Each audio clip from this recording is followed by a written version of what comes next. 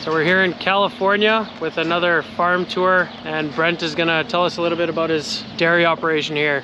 How's it going? Welcome to Helmar, California. This farm's called Wickstrom Jersey Farms. Started in 1973 by my grandfather, Dwayne. We milk 2,400 head on this dairy on a 60-stall rotary. We also have two other farms, one with two 72-stall rotaries milking 5,600 and another one with a 36-stall parallel. We milk 1,200 there. We farm about 2,500 acres between the three operations to supply wheat and corn silage to our cows. Well, those are some pretty impressive numbers. Yeah, we're not currently milking. We can kind of walk around and look at the free stalls and other facilities and hopefully get back by the time the night shift shows up to start milking. Awesome.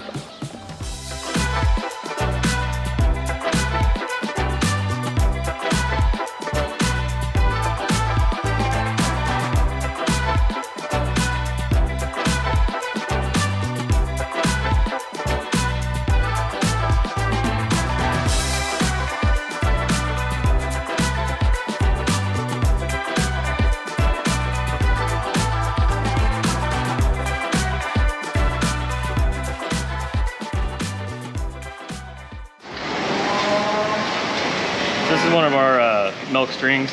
Each pen holds about 330 cows across the dairy. Try to keep mature cows separated from first and second lactation sometimes as much as we can. Everything has headlocks, everything's fed 2 or 3 times a day depending on stage of lactation. Everything's milked 3 times a day, except for fresh cows are 4 times a day.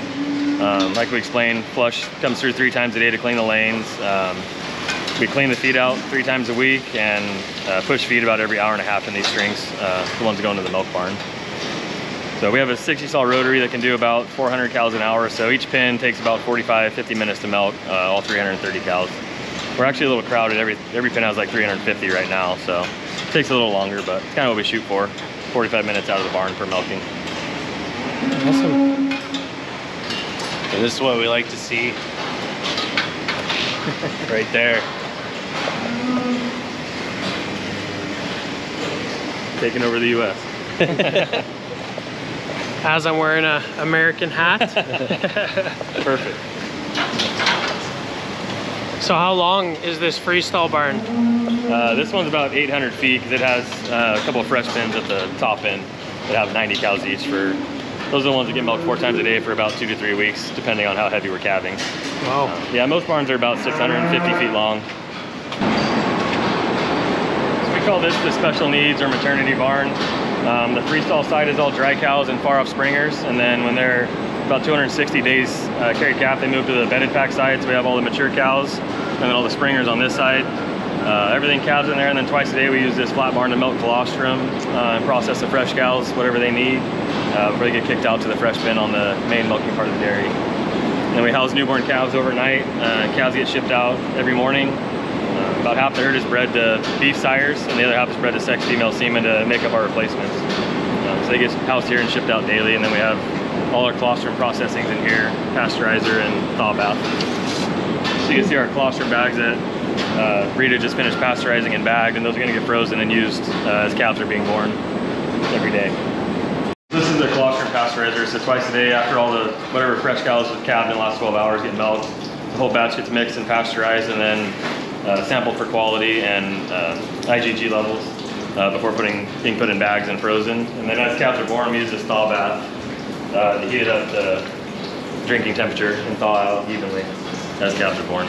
We used to just use the hot water heater, then you burn the outside of the colostrum bag. So this is a lot. I think it's set at 120 degrees. So it's just at the right temperature for the calves that are born. So every barn's flushed. Every lane's flushed 3 times a day with recycled manure water. We'll walk by the processing pit. So everything drains there, gets mixed and pumped out of there for flush. And once it gets to a certain level, it gets pumped over the screen separators and takes the solids out. And then all the milk barn fresh water kind of thins that out throughout the day. So it's not just getting diluted down with manure solids. And how many times a day would this alley be flushed? Every alley is 3 times a day. So we try to do it, all the cows are milked 3x. We try to do it, within an hour before they go to the barn, every milking, as close as we can. Sweet. So yeah, you can see that liquid flowing through. And that's gonna go to the end of the barn, and that's what cleans the alleys out.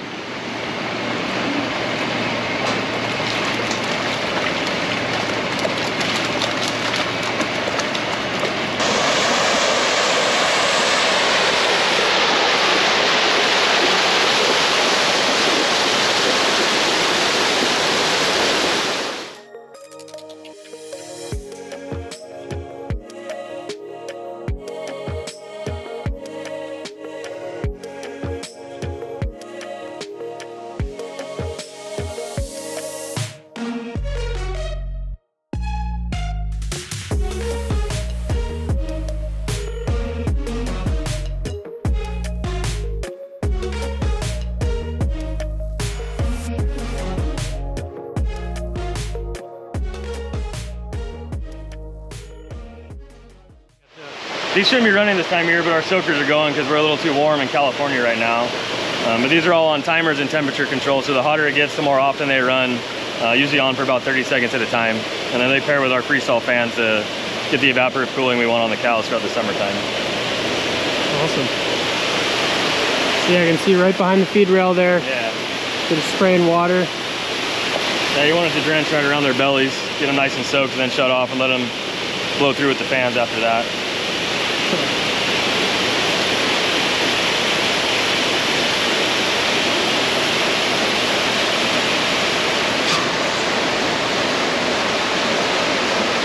Yeah, so this is right at the back of the dairy. You can see the processing pit where I was saying where all the flush manure ends up and gets pumped back out. So you can see the lanes behind us where the flush goes down to the end of the barn and then comes an underground pipeline back to the processing pit where it gets blended with agitators and either pumped over the separating screens or from the pump back out to the next flush lane to clean the next bin. And that cycle just repeats 3 times a day and keeps getting more water added to it to keep it thin. Awesome. And that would be water that was used for the wash cycle in the parlor? Yep, yeah, so we recycle all the water from the parlor and all the soaker lines all drain to this area, and that all ends up either back on the flush lanes or into our holding pits behind us, and that gets used for crop irrigation, for nutrient management and all that throughout the year. Awesome, so you're constantly recycling every bit of water that you use, and at the end of that entire process, you guys are in the process right now of building a digester, correct? Yeah, we're hopefully this summer installing a methane digester, and all that will be pumped about 20 miles north and used to burn ethanol to go back into the power grid. So I've always heard this stat, every gallon of water on a dairy gets used 7 times. I'm not sure how to prove that on a dairy, but you can see the water just keeps going in circles and then either ends up as fertilizer or back being in the barns to clean the cows.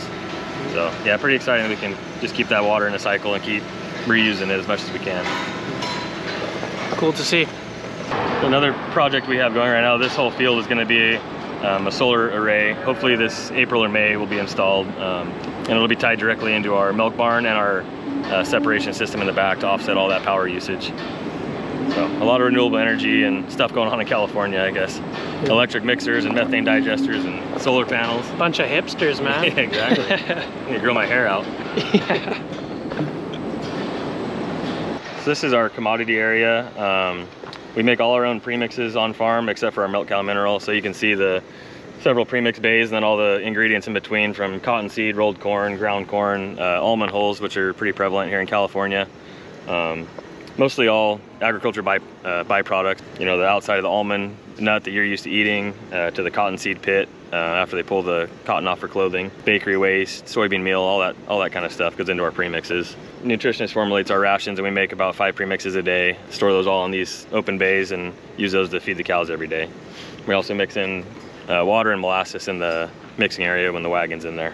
And we're also in the process of putting in 2 electric stationaries to cut our diesel usage in the next hopefully 6 months. Have that installed and just be a little bit more efficient with all the regulations we're dealing with in California. So you say you have a pit, is that what's right there? Yeah, it's just our wagon's so tall we drive the tractor in there so that the loader can have an easier time reaching it instead of being jacked up as high as it can all day long. So this is where you park it and fill the wagon actually? Yep. That's cool. And then it's got all the water and molasses hookups right over the wagon, so it doesn't have to move after he loads the dry ingredients in. He opens the valve and puts all the wet ingredients in right on top of it while it's finishing its mix. That's cool.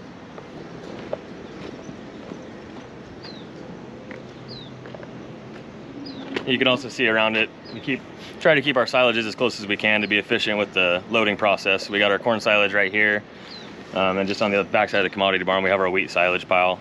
And then on the far end, the next corn silage pile we'll go to later this summer. Wow. Yeah, it's just a high energy source for the cows.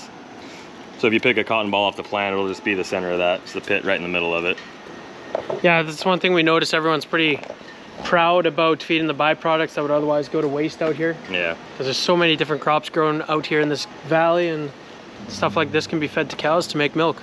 Yeah, a lot of dairies farther south than here that are closer to the citrus producers, they feed just cold citrus that didn't quite make grade to be sold to the consumers. They'll feed just a pile of oranges to their cows, or actually other dairies feed candy waste, so Snickers bars in a pile, and cows really like those products, but we don't get those in our area. That's interesting. So this is the whole almond product. So the part you're used to eating is the nut, which is inside the shell. So the shell is kind of the hard interior coating of the nut. There's no nut in this one. So that'd be the shell, and we use this byproduct for bedding the cows in our compost barns and bedded packs. And then on the outside of that is what's called the hull. And this is a high protein feed that we feed the cows. It's more soft and you can actually chew it. It's almost like beef jerky consistency.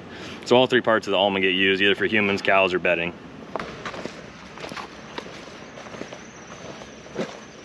So this is our, we've been practicing with some triple cropping here in California. This is our crop this year, sorghum silage, taken immaturely to feed to milk cows to stretch our corn silage inventories. We also do our wheat silage in the springtime. We take a good portion of that in the boot stage to be more digestible for milk cows as well. So kind of sorghum in the fall and winter, boot wheat in the spring and summer, along with our corn silage of the milking strings. What would you compare sorghum silage to? Like, I've never seen this stuff before. Is it kind of like barley or alfalfa or No, corn? it's more similar to like a wheat. It almost looks like wheat in the field. Yeah, okay. It's just a different variety. Grows better in the late fall. Right on.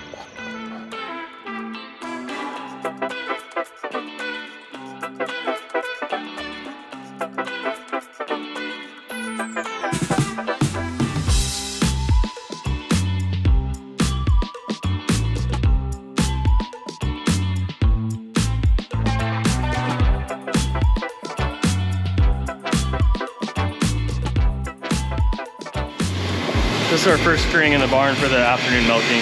We milk 2 shifts, 4 a.m. and 4 p.m. they start. Everything's milked 3x. We just do it with 2 sets of employees. Usually 3 guys on, 1 guy prepping and attaching, and then 1 guy on the backside roaming or getting the next string of cows in. We have pre and post dip sprayer robots on this rotary, so we kind of eliminated that guy having to be there at the backside of the rotary all day. When he's in the barn, he's kind of helping make sure machines stay on. Otherwise, he's out pulling cows in or helping these guys out when they get behind. Cool. How old is this rotary? This barn was built in 2009. Yeah, so about 13 years old now. Yeah, it's a 60 stall. It was an upgrade. It's called a Magnum to get these automatic takeoffs to pull the machines down to go through the bridge on the backside. Oh yeah. We figured it'd be helpful for the milkers instead of having to pick claws up every cow. These machines kind of raise the claw to the milker. You can see. And it also sets where the milker's allowed to put the machine on, because we don't want them putting it on too soon, so it waits till we can set the stall. And once it gets there, the machine will come up to the milker.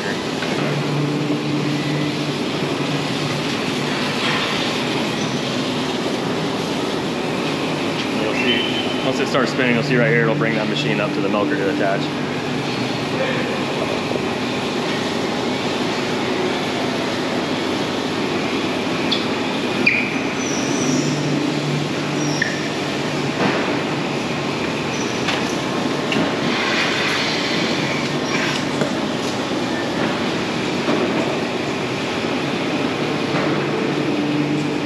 Most strings are running at about 7 to 8 seconds a stall. This one's a little slower just because the fresh cows were first lactation, so kind of training them on the rotary.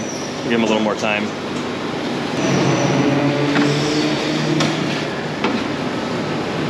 You can see T1s we put in about 6 months ago. Iodine pre and post dip.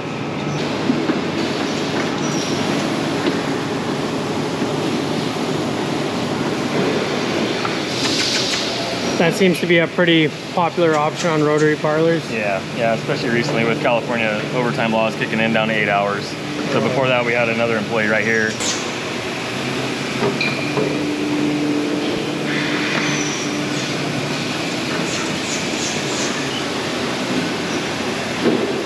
We also have RFID and milk meters in this barn, so you can see the cow IDs on every stall as they come through the entrance. Do you feed the cows grain on the rotary then, or? No feed in the parlor anymore. Yeah, we haven't had that for about 20 years, I think. Kind of when the TMR came out in the late 80s, started mixing our feed, TMR in the big wagons and delivering out to the main corrals. Okay.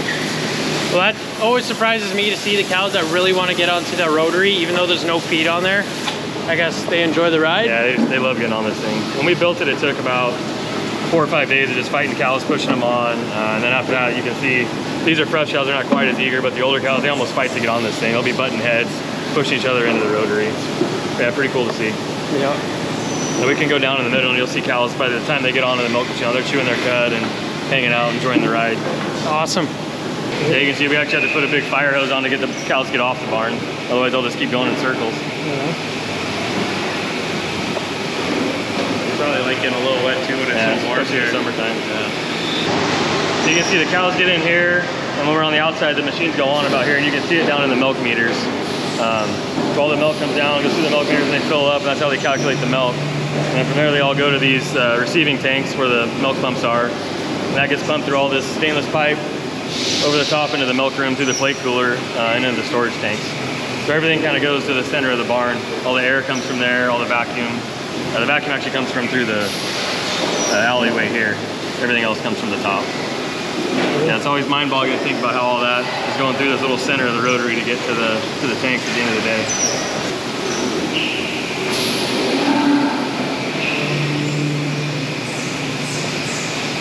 This is where all the milk comes from overhead into the receiving tank, through the filters and plate cooler, and then into one of the two 7,500 gallon storage tanks.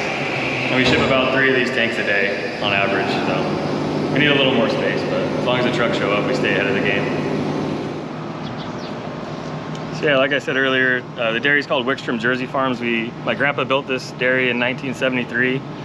He started in 1969 on his own on a rental place down the road, and then bought this and built his own facility. So now it's my dad and my uncle and me also on the farm running the day-to-day stuff. Between the 3, we kind of all split our shares up and take care of everything that needs to be done. So it's been rewarding working with family all these years. And I came back from college in 2013 and kind of started taking over all the day-to-day stuff and managing the employees and all the stuff that goes on. So starting to send the old guys on vacation a little bit more these days when they want to leave. So yeah, been here a while, and always been jerseys too. Right on. And you said you guys have a Facebook page? Yeah, we do. It's just Wickstrom Jersey Farms on Facebook. Awesome. Kind of use that to advertise some of our genomic stuff and farm history and stuff like that. Trying to help the industry out as much as we can, so check it out if you want to. Yep, that'll be linked at the bottom of this video. So I guess that's gonna be it for this video, and thank you guys for watching, and I hope to see you guys in the next one.